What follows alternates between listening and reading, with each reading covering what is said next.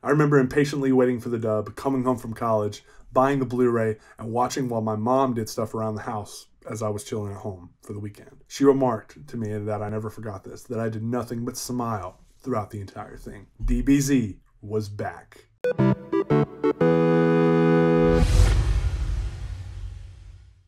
After nearly 2 decades of no new Dragon Ball content, we get another DBZ/Super film. The voice acting is top-notch in the dub, the story is interesting, the writing is clever, and the animation is exquisite. Although noticeably missing some of that grit that DBZ is known for, sometimes it's just too clean looking. It doesn't have that grain. And I'm not a huge fan of mixing in CGI, but they do it well, and that has grown on me considerably in the years since. What I'm still most impressed by is the world building that this accomplishes. And it's ironic that I talk about world building. It is in some ways a reboot, somewhere between Star Wars: Force Awakens and Star Trek 2009. It tells an original story in a brand new timeline, while playing up the nostalgia to a perfect level, even while sometimes insulting decades of lore that came before. People can argue how they want, but for the anime fans, and many other fans including the movies, Dragon Ball GT, and the movies to an extent, have always been canon.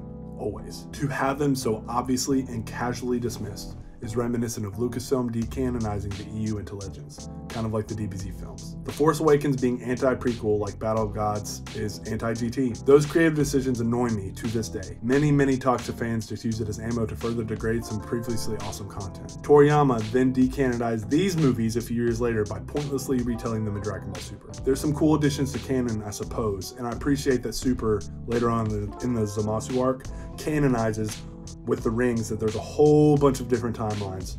So you pick whichever timeline you want. You can argue about what's Toriyama's official canon or not, but really anything outside of the manga doesn't count if you look at it that way. And I know I'm not talking about the movie much, but this entire situation is Dragon Ball Super's biggest problem that Battle of Gods also suffers from: stakes. Beerus should be terrifying, and in many ways he is, but we know everyone will be okay because it takes place before the end of Z and we know how that ends. That removes some of the tensions, but the film smartly relies here more on comedy gold, some impressive deep lore, and fantastic character moments. Vegeta is an absolute standout in both comedy and action. It rollicks along, and the added length to the runtime, especially in the extended cut, really allows for everything to breathe and build to the somewhat anticlimactic but still frenetically paced, action-packed finale. I just wish certain things weren't so vague, yet I can't help but to smile through it. And certain things are explored more in those Dragon Ball Super retellings later, but the animation's so poor. You trade out visuals for more lore, so like, what do you do? One of the world building aspects about Battle of Gods I don't care for. I don't love that Beerus kind of told Frieza to blow up Planet Vegeta.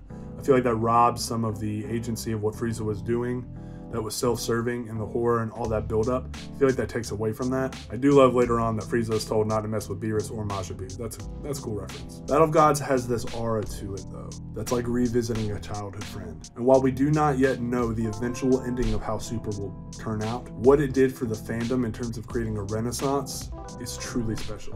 It warms me on each viewing to this day. It's one of the ones that feels the most like an actual film. I hate I miss it in theaters. And I always love it for the screwball comedy, epic animation, swelling music, and for bringing Dragon Ball back into the spotlight. Even if parts of it are anticlimactic, or they don't explain as much as they should, or it really firmed in the idea that what I love and what I grew up with is now a separate canon, it's a great movie. This one's one of the harder ones to rate, but I give Dragon Ball Z Battle of Gods 4 out of 5 stars. You could also call it Dragon Ball Super Battle of Gods. It's weird that it has the Z branding, but it was before Super came out too. So we're getting close to the end. Please like, subscribe, comment, share this video, and remember, always look for the good.